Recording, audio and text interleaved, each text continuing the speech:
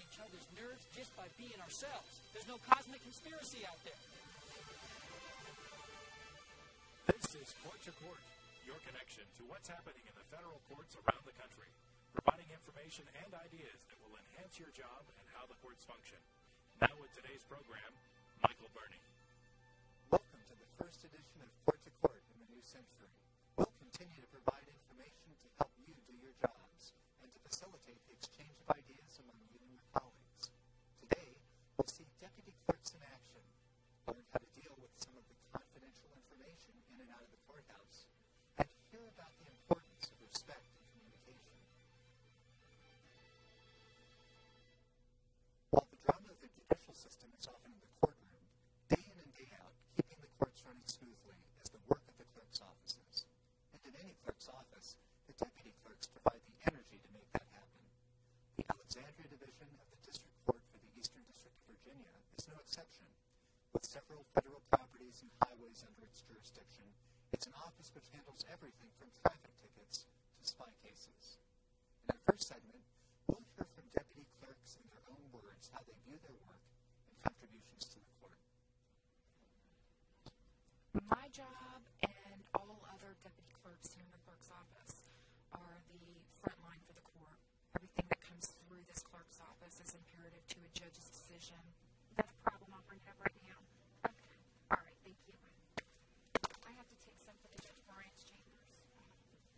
So I'll be right back. I consider my position as a courtroom clerk literally the front lines. I'm right there in contact with the defendants, with the attorneys, with the judge. We like to think of it as being the fulcrum for the entire court system here, that everything flows through the clerk's office. Things begin here, they end here. Hi, Miss Lee. This is Allison with Federal Court Alexandria. How can I help you? Our case manager docket clerks handle intake duties as well as docketing duties, as well as filing, handling phones. Yes, he actually has to come to court for that. And then once the judge actually assesses a fine to him and he pays the fine, then he'll lift that suspension on his license. A typical day? No, there isn't. There is no typical day. If you get called to the counter to assist someone, then, obviously you have to stop what you're doing, at your desk and go in there and try to resolve that.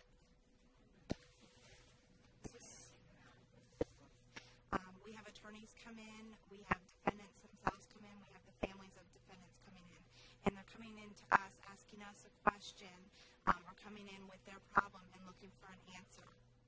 Everybody gets an answer. We have you rescheduled, actually, to come in tomorrow for court. Yeah, I'm not sure I can make it this way. Oh, okay. Or you can pay the triple fine. I'll just pay the fine. I can't. I don't do anything wrong. I don't think I can do this. So. A lot of people, when they come to federal court, I think are overwhelmed by the hugeness of it. Good morning. If I'm able to somehow calm them down a little bit, something that they don't have to fear, I enjoy that. Probably the toughest part is when we have somebody who comes into us with their problem and they take all their frustration out on us. We simply just try to calm them down. We tell them that, we'll find an answer for them. We'll get them to the right place. Okay, second, I have a motion. It's an appeal from the bankruptcy court in those detail. So, is it every Friday? Do I put it on advance? Do I give out the notice of hearing? Do we have the case here? The case is pending here? Did it come over from bankruptcy court? It's a defective notice. It hasn't come up from the bankruptcy court. But the last time I did this, the bankruptcy court says we got to go to the Eastern District because it's an appeal. You have the jurisdiction to deny the appeal. There is lots of pressure, when dealing with things that pertain to judges, and it can be very stressful. But we just try to do our best to be consistent and efficient to get what they need to them. When I come out of court, I had to have the warrants issued, I had to do the orders, I had to have the copies out because we're dealing within a time frame of 1 to 3 days. I don't leave anything work for the next day because I know the next day is going to be busy. And I always strive to finish my work before the close of business.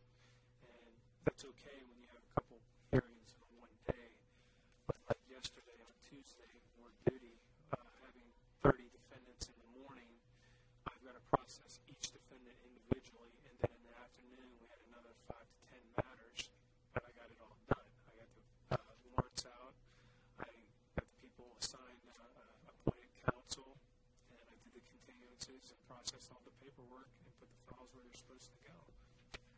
An Article 3 judge's courtroom pace is much slower.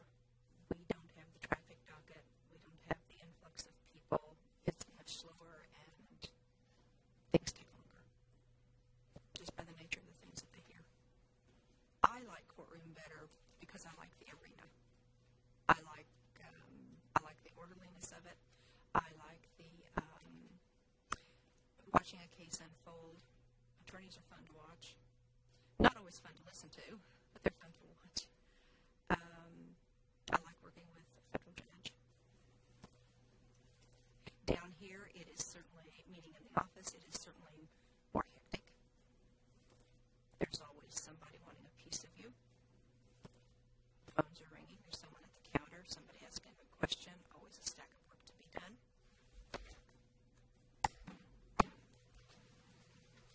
Our people are more of a generalist. We view that as a way for them to have broader duties and manage the case from A to Z, to interact with the public, and they're more knowledgeable about that. Our clerks have told us that they like that kind of a role. It gets them out of their seat. There's a lot of movement around the office. You're talking with a lot of clerks. You're checking work. You're reviewing work with them to explain how to enter data correctly or a new procedure. If you need to edit text, you go into 2 to edit docket information. But what we're going to do is actually play around in case information, that type of docket. Go into 1, edit case information. There's never a dull moment. There's never a boring time. I just got this motion for relief from a dismissal order. It's been docketed. The case is on appeal. Does that need to go right back up to Judge Hilton? You sign the dismissal order? No one knows everything, so you have to ask to learn. And that's how I learned a lot. It's just by asking questions. Right. If they get consent from all sides. Absolutely. Okay, but they still have to have it. If it's their motion, okay, that's going on in 1901, and there are 30 different defendants, would they have to get signatures from all the other defendants? Well, are they wanting to put all motions to dismiss, or just Just their 2 motions to dismiss. They have a motion to dismiss in this one and a motion to dismiss in this one. Our data quality analyst is very knowledgeable about docketing. I go to her. I've gone to the division manager, the clerk himself. I've called judges with questions. Any way that I can find the best possible correct answer, I will go anywhere to find that. I just enjoy doing the work, meeting different people all the time. The toughest kind of calls you probably would have to deal with are individuals who aren't willing to serve because of their jobs, which we understand.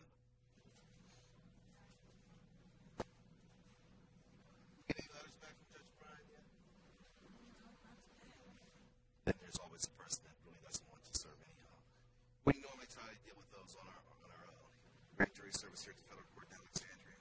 And if we have a person that's really, really inconsistent and don't really want to cooperate with us, then we go ahead and send a letter to the judge.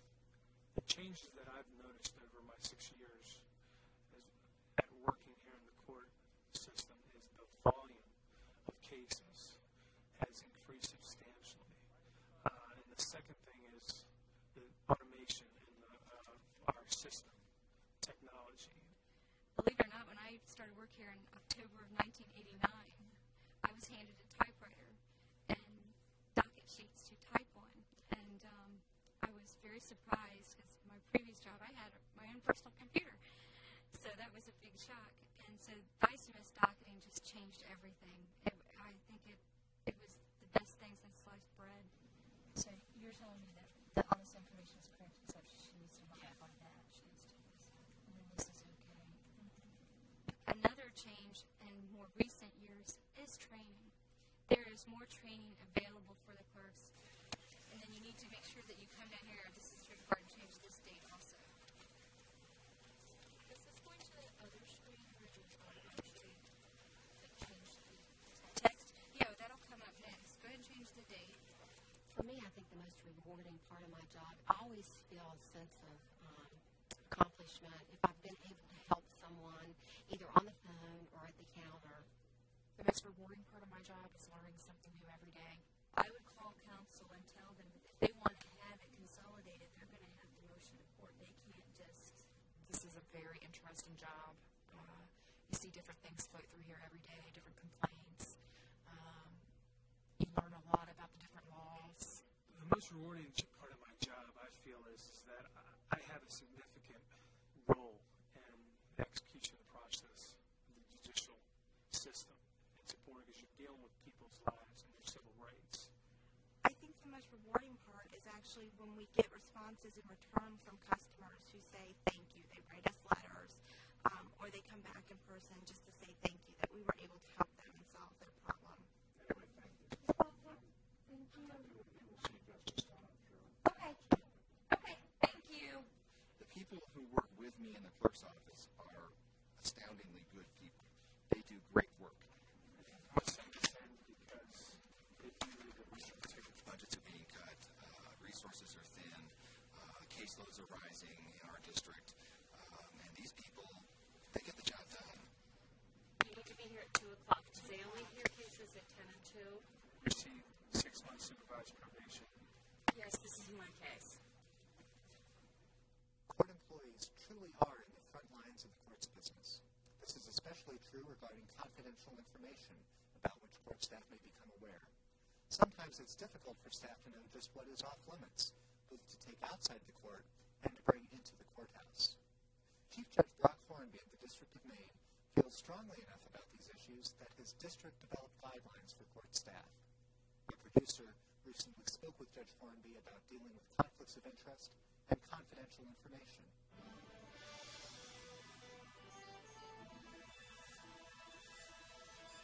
Judge Hornby, it seems that the issues of conflicts and confidentiality are more important today than ever before, especially in the areas of financial transactions. What are your greatest concerns? Well, these days it seems far more likely that someone working for the court may themselves or a spouse or a close relative have stock ownership. That may be through an IRA, an independent retirement account. It may be through a spouse's retirement plan where they're directing investments. Or it may be online trading that more and more people are engaging in. But the consequence is that it's far more likely that a corporate litigant before the court may be someone in which that person has a stock or an ownership interest. And that's what provokes the concern. What do court employees need to know about dealing with this information? Well, there are two major things. The first is the rule on insider trading. It can actually be a criminal offense or can result in civil damages if somebody trades stock based on non-public information inside special information, and that's something they might come into possession of through their work as a court employee. The second is, I think, it's Canon 3F of the Canons of Ethics for Judicial Employees, which lays out fairly explicit guidelines that prohibit any involvement where someone has a financial interest, and indeed it's specific, for example, with respect to case managers for a particular judge who's working on a case, that they should not be involved if, in fact, they have a financial interest in one of the parties. We also hear about the bankruptcy index futures contract. What is that, and how does it relate to court staff? Well, I don't purport to be an expert on futures trading, but as I understand it, the Chicago Mercantile Exchange does, in fact, offer futures that are based upon the daily and quarterly bankruptcy filings. Apparently, some companies find this a way to hedge against certain economic uncertainty in the future, and they make investments accordingly. But it's based upon information that comes from the courts. Let's talk about case information. Informal conversations and social situations can become a vehicle for violating confidentiality. How are staff to know what they can say and what they can't say? It's a very difficult question. It's very difficult to know what can be said and what cannot be said. And so the best rule, in my judgment, is to say nothing. That way you don't have to worry about saying something you shouldn't. An employee might just say, well, I know it's not sealed, so I'll talk about it. And yet what they're doing is giving somebody an advantage, because without being aware of it, they're permitting a lawyer or a party to a lawsuit to have some information that wouldn't otherwise come to their attention until some other event had happened. Does the need for confidentiality work in reverse? Can it happen that staff bring back information related to a case? And how are they to know what's appropriate? That can happen as well. I know of an instance where I was presiding at a bench trial involving a discrimination claim against a company. One of my case managers happened to be in a social setting during a weekend recess and heard some information about that company. She then quite innocently told me about that the next day of trial, but it was ex parte information that the parties didn't know about it. I had to disclose it to them. The result was that I had to disqualify myself from the rest of the case in terms of how it proceeded. So yes, a person could be at a soccer game and could hear something. They could be in a social circumstance and hear something. Really what is needed is a set of procedures by which that person can report to a supervisor perhaps what they heard and document it, but not have it reported to the judge if in fact it's something that the judge should not hear in that kind of situation. Let me just say too, that happens to everybody. It happens to judges as well as to court employees. I've been in instances where sitting in the barber shop, another barber will say, "Hey, aren't you about to sentence this friend of mine?" And I have to quickly say, "We can't talk about that." That can happen absolutely to anyone in any circumstance. I understand that the District of Maine has adopted two sets of guidelines, one for investment policy and another on ex parte conversations with counsel. Briefly describe what they cover. Well, the investment policy covers exactly what we've been talking about, which is to say it describes what to do if an employee or a member of their family has ownership in a company that's before the court. It prohibits involvement in the bankruptcy futures contracts. It generally covers those issues and tells people what to do to report to a supervisor exactly how it should be handled. The other policy sets forth specific guidelines so the court personnel can know what to talk about and what not to talk about.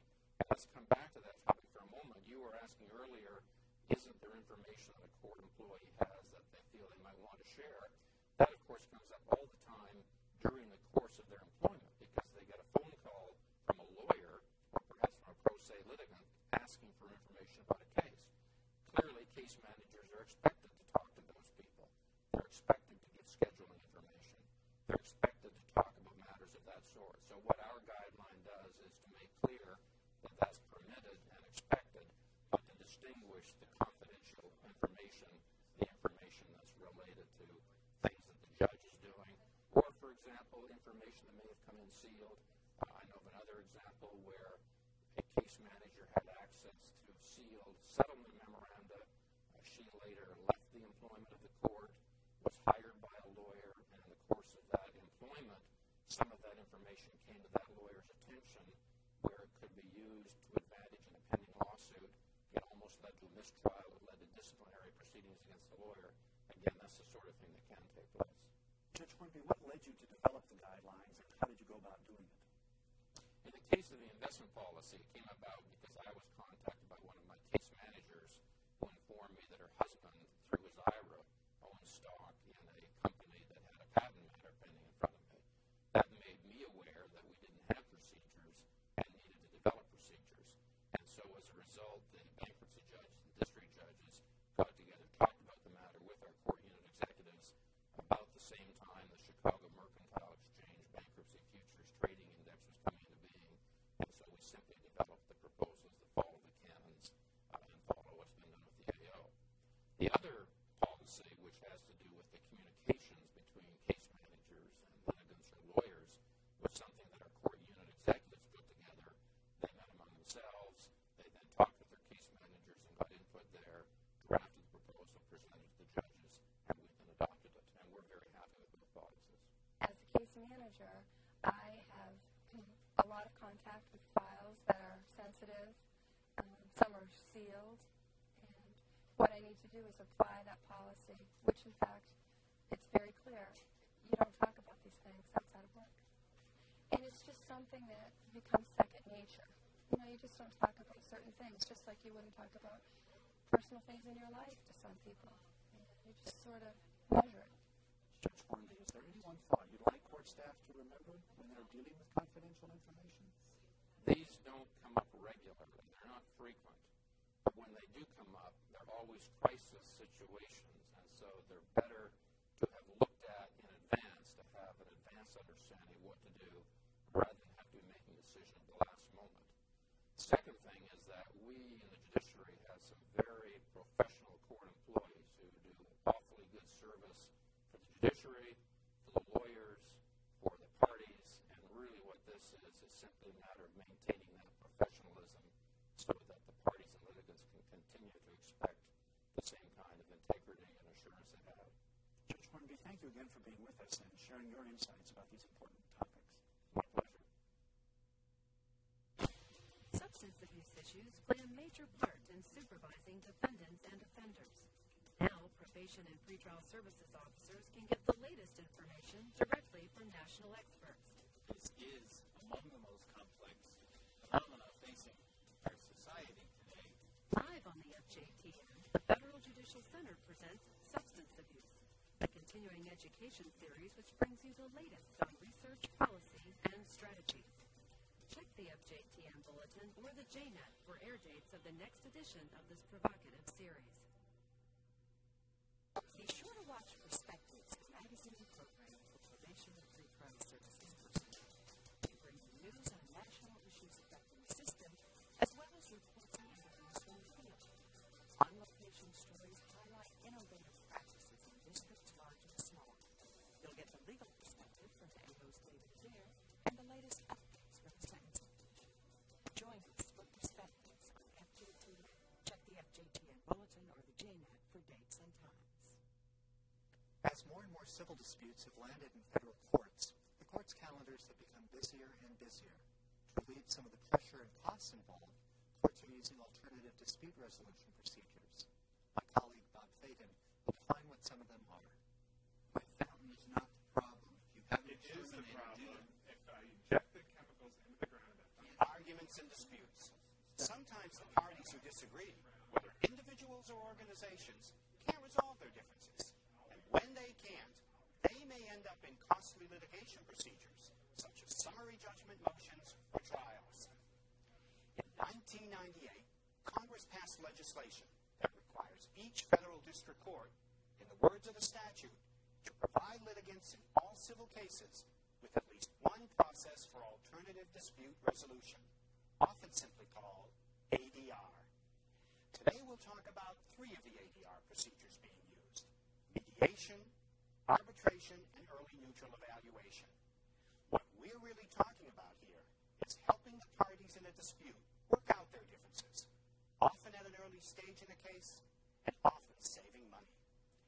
Mediation has emerged as the #1 ADR technique used in the federal district courts, and about half of the 94 districts offer or require it. With this technique, a mediator helps the parties negotiate an agreement. All discussions are confidential. If an agreement is reached, it's an agreement that the parties themselves design. No decisions are made by mediators, who usually are attorneys approved by the court. But some magistrate and district court judges serve as mediators, as do other professionals such as engineers or accountants in some courts. Typically, the process begins with the mediator and the parties meeting together and each side having the opportunity to tell its story. This can be followed by private sessions with the mediator and each side, all aimed at reaching a mutually satisfying solution. Mediators can help the parties look beyond legal issues to see what their key interests are. That way, parties can create outcomes other than those which may be prescribed by law or awarded by a jury. The second most frequently used ADR technique in federal courts is arbitration. Unlike mediation, arbitration addresses the factual and legal issues of a dispute, and legal standards apply. In other words, arbitration is an adjudicatory process. It looks more like a trial, but it can occur earlier and at less cost than a trial. With arbitration, attorneys for each side present their arguments to an arbitrator, who's usually an attorney, often with experience in the subject matter of the case. The parties can submit exhibits and call witnesses, as would be done in a trial. And the arbitrator's decision is non-binding. The parties are free to proceed to trial if either is not satisfied with the decision. Another ADR technique is called early neutral evaluation. This process is used in about a dozen courts. With early neutral evaluation, also referred to as E&E, the parties meet early in a case with an evaluator. The evaluator is usually an attorney in private practice with experience in the subject matter of the case. Each party presents its side of the dispute, and the evaluator then gives an opinion of the strengths and weaknesses of each side's case. This assessment is non-binding. If the parties want, the evaluator also can assist with settlement decisions or in planning the next stages in the case if the parties prefer to move forward on the traditional litigation path. You can find out more about alternative dispute resolution techniques from this Federal Judicial Center sourcebook, ADR and Settlement in the Federal District Courts. It's available to court staff, judges, and attorneys, and explains the 3 ADR processes we've discussed today and others used less often. It also offers district-by-district summaries of current ADR and settlement procedures in all 94 districts. That's words to know for this time. If there are any words you'd like us to discuss, please let us know. See you in the next Court to Court. Thanks, Bob. Earlier in the program, we heard court staff talk about changes they've encountered in their offices. One thing that doesn't seem to change is the need to develop and promote communication skills. Despite advances in technology, management practices, and organizational structure, simply communicating with each other often seems the hardest task. So we keep studying it and working to improve it. In our next segment, we'll hear from someone who focuses on understanding personal style in communication. He calls it dealing with people who drive you crazy. We realize that we need each other. We all have blind spots. We all have areas about ourselves that other people can see clearly, but we can't see. Joel Freeman spoke at a recent FJC-sponsored conference of bankruptcy court clerks and chief deputies. Freeman, a management consultant, referred to a recent study which concluded that 15% of one's career and financial success depends on technical competence. 85% of one's success is dependent upon interpersonal skills. My passion is to help people understand that 85%. There are challenges wherever there are people working together. And some people are fast, some are slow, some are thinkers, some are doers. Some people are task-oriented, some people are people-oriented. I think that so much of the breakdown in communication is because we all see things differently, different personality styles, and it has to do with generational differences, it has to do with gender differences, it has to do with the religious affiliation differences, cultural diversity. And we get on each other's nerves just by being ourselves. There's no cosmic conspiracy out there. That's why this is such hard work, because we're just busy being ourselves, and sometimes it's hard to put ourselves in the shoes of someone else and understand why or what's going on with them.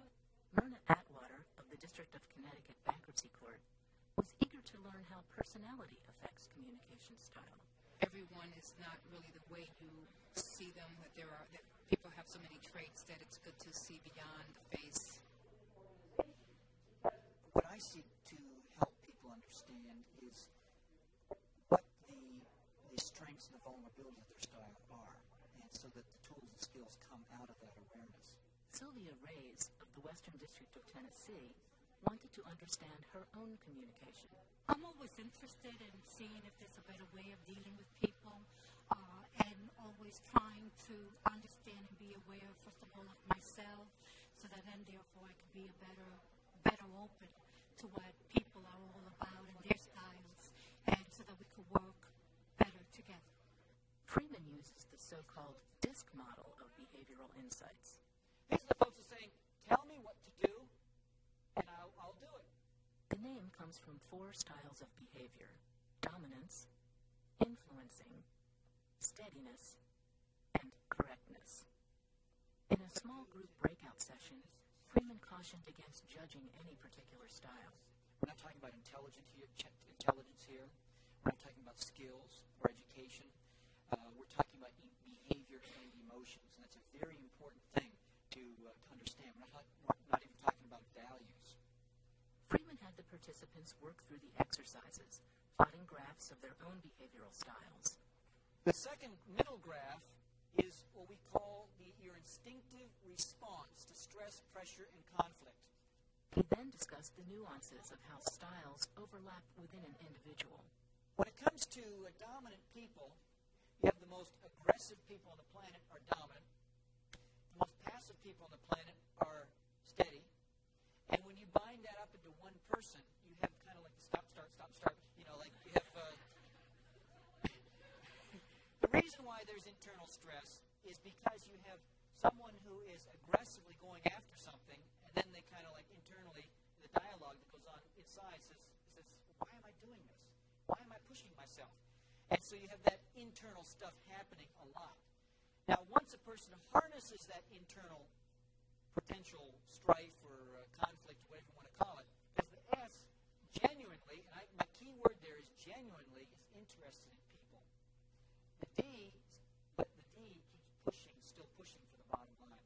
The thing that struck me the most was the fact that when I took that little test, it ended up being the way that I saw myself. I think it's a good thing for people to see themselves. The greatest amount of internal conflict comes from the ICCI combination. And the reason why is because you have the I, which is extremely extroverted. How are you all? Here I am. Now we can begin the meeting. The I is very expressive of what's going on inside. And the C is very closed. The IC combination is that stop-start stuff that's going on inside, too, because here you have someone who is just social butterfly, but then pulls back into this contemplative, quiet, closed individual that you can hardly peel anything from.